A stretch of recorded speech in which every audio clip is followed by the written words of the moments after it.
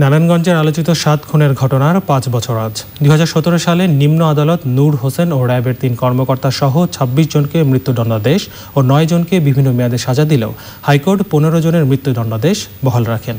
রায় দ্রুত কার্যকর করার দাবি জানিয়েছেন নিহতদের পরিবার সহ নারায়ণগঞ্জের সাধারণ মানুষ। রুমন রেজার পাঠানো তথ্য ভিডিওচিত্রে সাদি ওমরের রিপোর্ট। ২০১৪ সালের ২৭ এপ্রিল নারায়ণগঞ্জ আদালতে মামলায় হাজিরা দিয়ে ফেরার পথে ঢাকা নারায়ণগঞ্জ লিংক রোডের লামাপাড়া এলাকা থেকে নারায়ণগঞ্জ সিটি কর্পোরেশনের প্যানেল মেয়র নজরুল ইসলাম ও আইনজীবী চন্দন সরকার সহ ৭ জনকে অপহরণ করা হয়। অপহরণের ৩ দিন পর শীতলক্ষ্যা নদী বন্দরের শান্তিচর থেকে ৭ জনের মরদেহ উদ্ধার করে পুলিশ।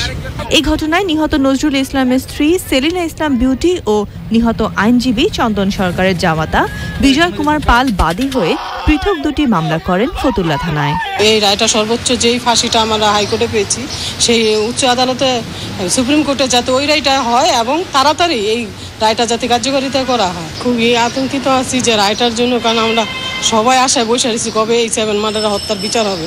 সরকারের কাছে তো দাবি যারা এই ধরনের সন্ত্রাসী কার্যক্রমের সাথে জড়িত, যারা দোষী, প্রকৃত দোষী যারা, তাদের জন্য উপযুক্ত শাস্তি হয় আর এই রায়টা যেন খুব দ্রুত কার্যকর হয়। পরে জেলা ও দায়রা জজ আদালত আসামিদের স্বীকারোক্তি, জবানবন্দি ও সাক্ষ্য গ্রহণ শেষে ৩৩ মাস পর ২০১৭ সালের ১৬ জানুয়ারি রায় ঘোষণা করেন।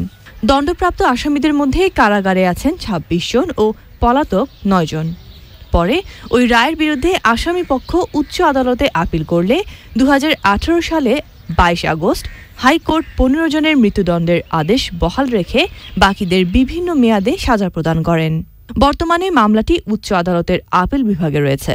প্রধান বিচারপতির কাছে আমার একটা আপিল থাকবে, তিনি যেন এই ৭ খুন হত্যা মামলার যে রায় হয়েছে সেই রায়ের উপর উচ্চ আদালতের যে বিষয়গুলো আছে সেগুলো দ্রুত নিষ্পত্তি করে আসামিদের মানে দ্রুততম সময়ের মধ্যে শাস্তি বিধান করা। আলোচিত এই হত্যাকাণ্ডের শাস্তি কার্যকরের অপেক্ষায় রয়েছে বলে জানান বাদী পক্ষের আইনজীবী।